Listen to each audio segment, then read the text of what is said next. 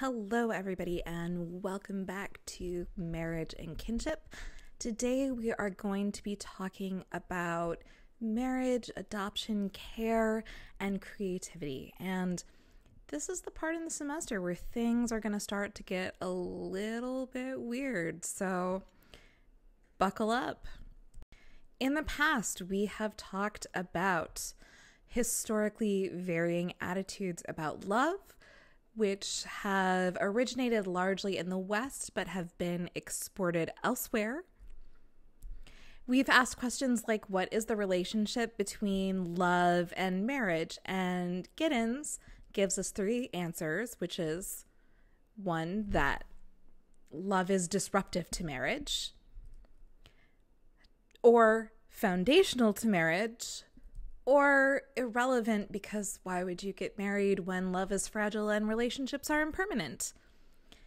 And we have also asked, what is the relationship between sex and marriage? We've talked about it being more fun outside of marriage within the context of passionate love. Of course, it's present within for reproductive purposes, but the fun sex is adulterous. We've talked about it as an expression of the love the marriage is built on, both in Giddens' concept of romantic love and in the concept of companionate love, as discussed by Hirsch and Wardlow. And we've also talked about it being one of many potential acts of intimacy and vulnerability within the context of a pure relationship. Now, as some of you have noticed, all of these concepts pertain to Europe. So let's see if we can zoom out and kind of look at the bigger anthropological picture about marriage. Marriage has been used for a lot of things by different people in different times and places, and it's actually really hard to sort of summarize all the things that marriage can be and can do. People have used it for economic security. They've used it for alliances between families and the economic benefits that follow. So economic security and alliance are pretty intimately entangled. People have used it for personal emotional fulfillment and sexual satisfaction. But at the same time, none of these have to be the result of marriage. You can make a relatively useless alliance. You can be the economically secure one who's helping other people. In lots of times, marriage is not emotionally or sexually fulfilling. That's something that people find elsewhere. So if we were trying to define marriage, what could we say marriage actually is or does, and what conclusions can we draw? So, okay, ultimately, it's really hard to define and sum up marriage because it does a lot of things, but it doesn't have to do anything. But one thing that we can say for sure is that it creates a durable, socially recognized bond between people. That's it. Actually, that's pretty much all that we can universally say that marriage does. Marriage may also legitimate and regulate sexual activity, childbearing, and child care. It can create economic and emotional linkages between different kin groups, this alliance thing we've been going on about. And it can give either or both spouses rights to each other's labor or property. But it's really important to also keep in mind that marriage doesn't have to do any of these things other than just create that bond. Sex and procreation are separate in humans. And we know this from the biology of humans. Humans have this thing called concealed ovulation, where people who are ovulating don't know that they're ovulating very often, and certainly the people around them don't know that they're ovulating.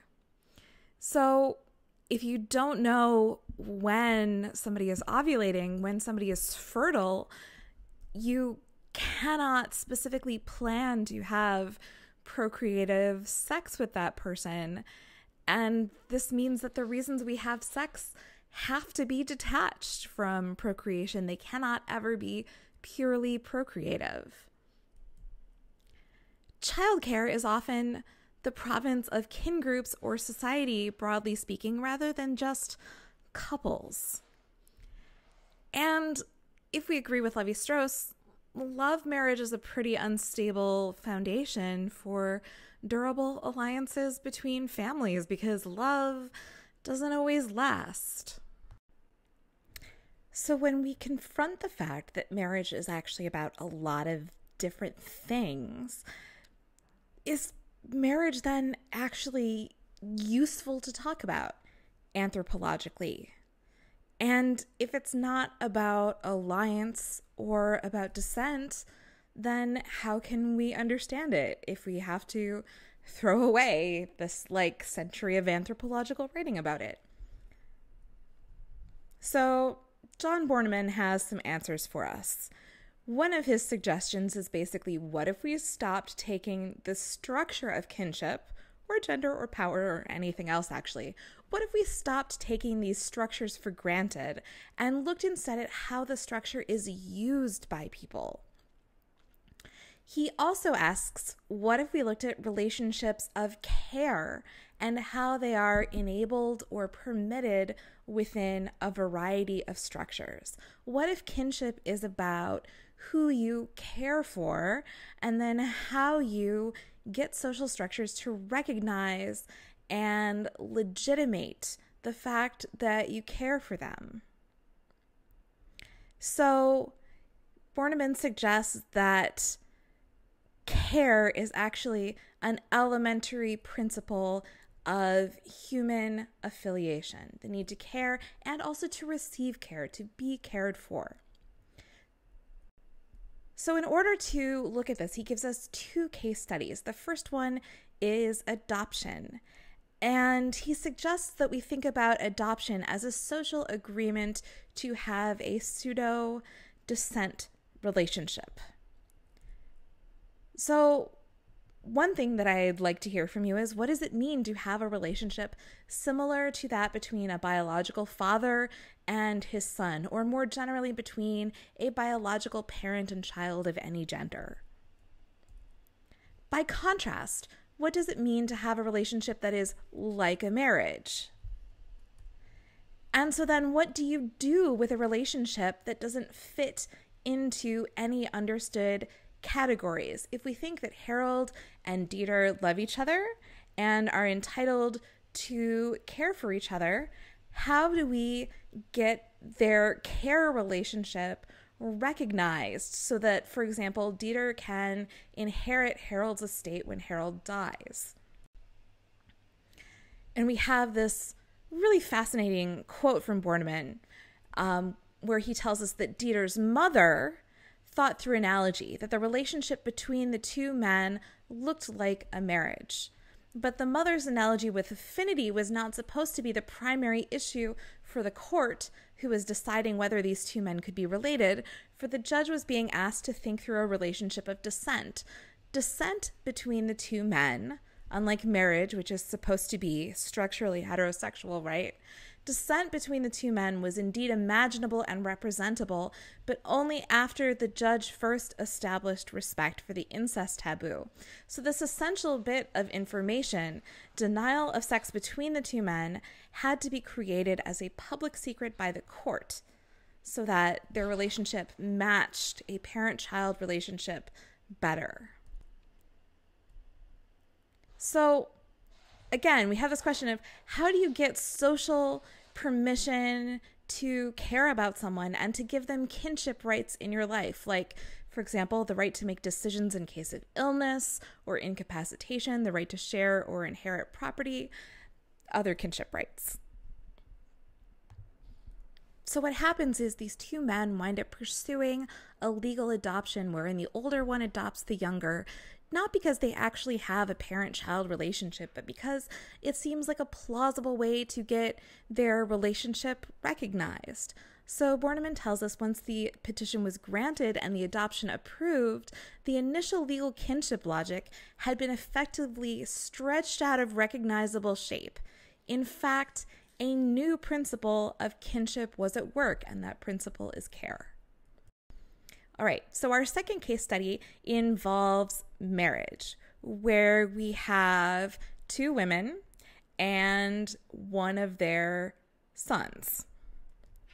And so you have a lesbian relationship, but you need that lesbian relationship or some kind of kinship tie between these women to be recognized legally, in part so that one of them could migrate to East Germany to live with the other.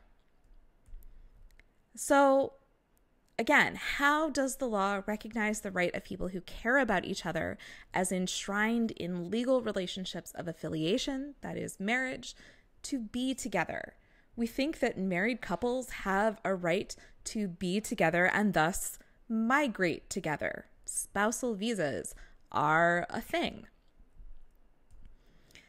But if you have a relationship that cannot be legally recognized, for example, because same-sex marriage isn't legal, how do you create the kinds of relationships that you would need in order to get that legal thing that you also need, a visa? So Borneman says relations of affinity based on care alone, without recourse to the incest taboo and the separation of descent from affinity, are neither articulable nor representable in anthropological categories as they have existed up until the end of the 20th century. And he suggests that marriage, like adoption, is undergoing some fundamental changes in practice, as the legal tool of marriage is stretched to fit and made to serve the practical goals and situations of actual and diverse peoples. In particular, to foreground the needs of caring, it undermines its traditional institutional purposes.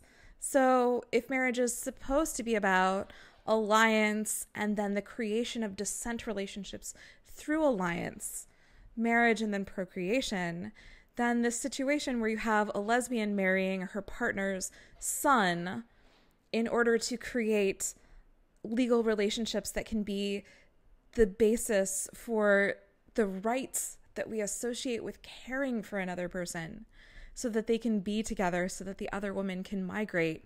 That's not what marriage is traditionally imagined to be for. That's certainly not what East German lawmakers imagined people using marriage laws for.